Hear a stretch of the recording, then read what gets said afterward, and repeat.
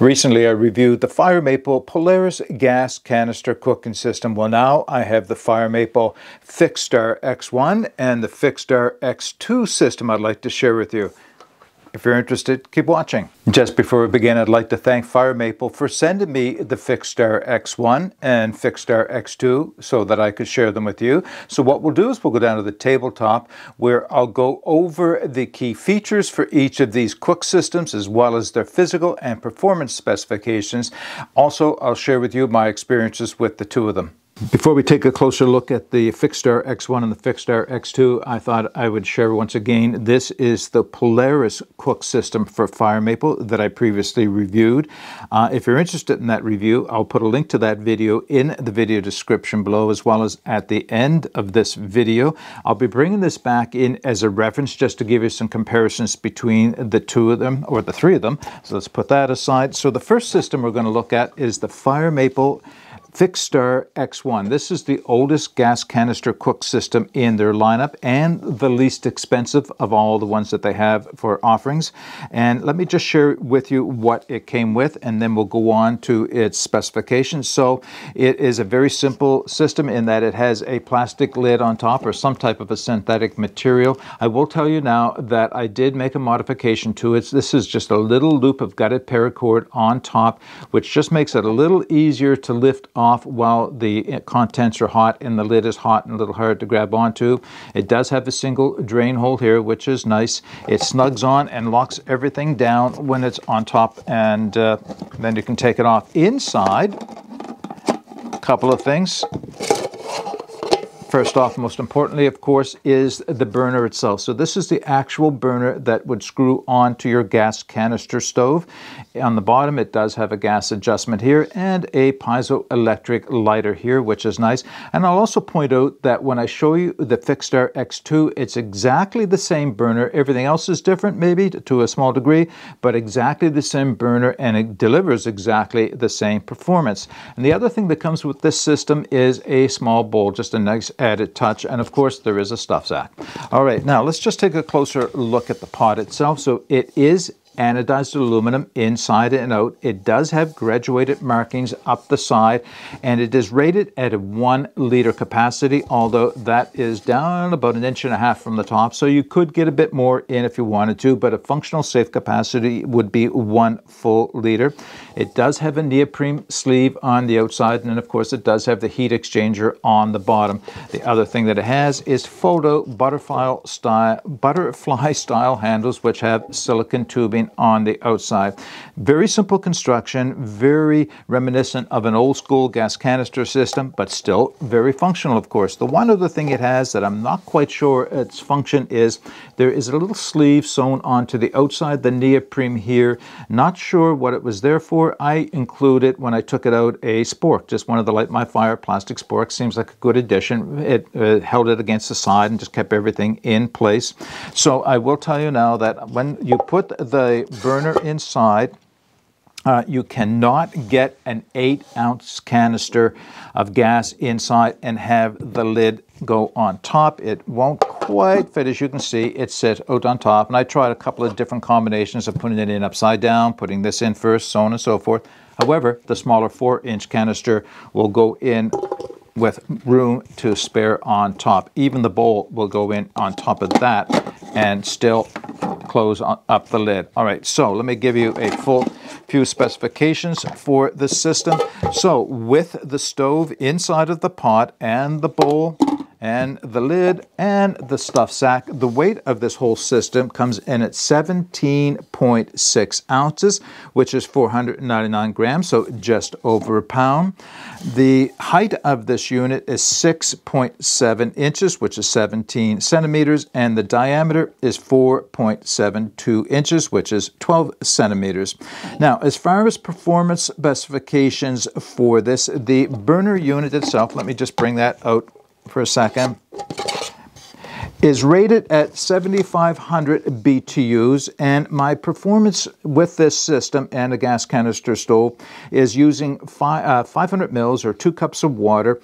I was able to get a rolling boil in 2 minutes and 5 seconds with 6 grams of fuel consumed. So not bad at all. Again, I'll tell you this, it was identical for the next stove that I'm showing you, which will be the Fixstar X2. All right, so the next system we're going to take a look at is the Fire Maple Fixstar X2. So it's an upgraded system from the Fixstar X1 with a few more nice features added to it, and it is very, very similar to the Polaris system, and I'll bring those in to give you some comparisons. And by the way, there is a Fire Maple Fixstar X3, which is identical in almost every way to the Fixstar X2, except for the volume of the pot, whereas this is a 1 liter pot. The Fixstar X3 is an 800 milliliter pot. So everything else would be the same, it's just a smaller size, so you can decide based on that. So first off, let me just show you what came with this system, and we'll go into its performance specifications. So a little different, actually considerably different than the first stove I showed you. This has a folding locking handle on top, and it has a small bead, as does with the Polaris, that you pop open, helps to keep the handle locked. The handle folds over and locks into place, and there's actually a button you press here to unlock it. The lid is clear Triton material with a silicone grab knob here. It has a single vent hole here. We'll put that aside. Inside this system came with a gas canister stand, which helps to make it more stable when everything is set up. Let me just open that up to show you. So your gas canister, and you've seen these before, either the 8 ounce or the 4 ounce will sit on top of that on the ground. So we'll put that aside. Inside there's a couple of more things. Easiest to turn this over and slide them out.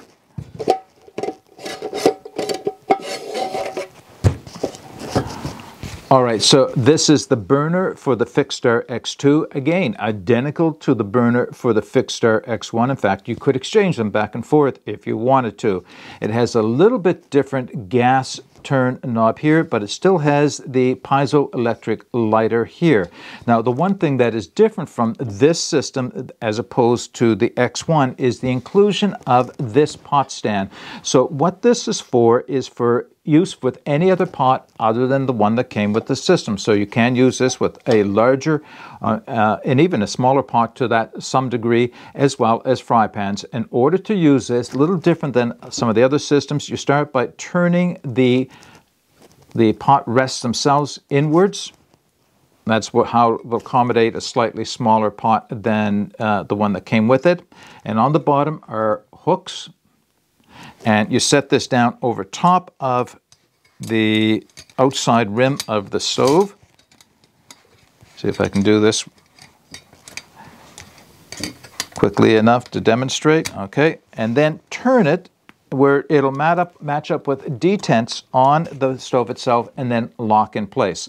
So now you can have this and use this, as I mentioned, with fry pans or larger pots or even smaller pots, something down around 10 centimeters in size, maybe even a little tiny bit smaller. All right, to unlock it, you turn it, take it off, and then you can fold these rests in for storage purposes afterwards. All right, so those are the components of the system.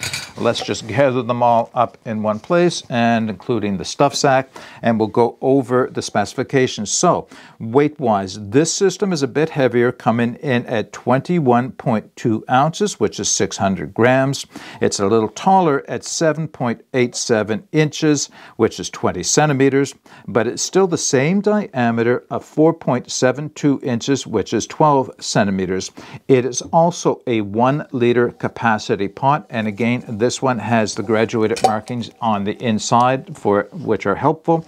It is anodized aluminum inside and out with the heat exchanger on the bottom and the neoprene sleeve on the outside. So there's a lot similar, just more of an upgrade than anything else. Now, what I want to do is just to bring in, I'll close this over without reassembling everything,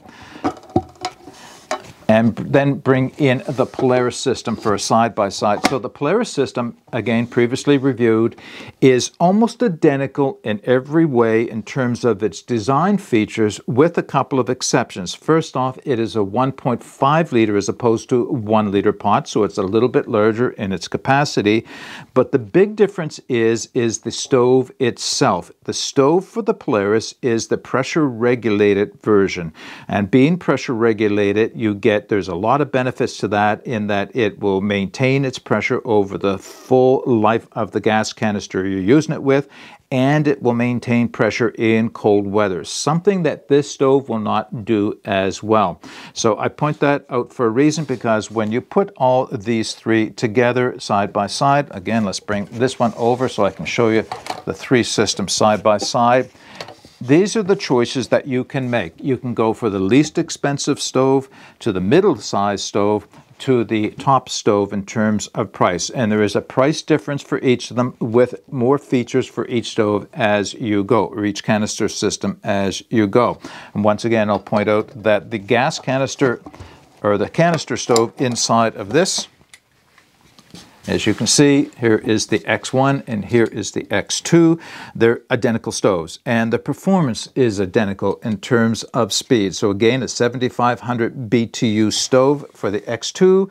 I boiled 0.5 liters, 500 mils, 2 cups of fuel, in exactly 2 minutes 5 seconds, the same as the previous stove, with exactly the same fuel consumption of 6 grams. So it is nice to know that you are not sacrificing any performance if you move down to the X1 or move up to the X2. They're exactly the same. All right, just a few more comments on the Fire Maple Fixed Star X1 and the Fixed Star X2. So I did take each of these stove systems out into the woods to gain some experience with them.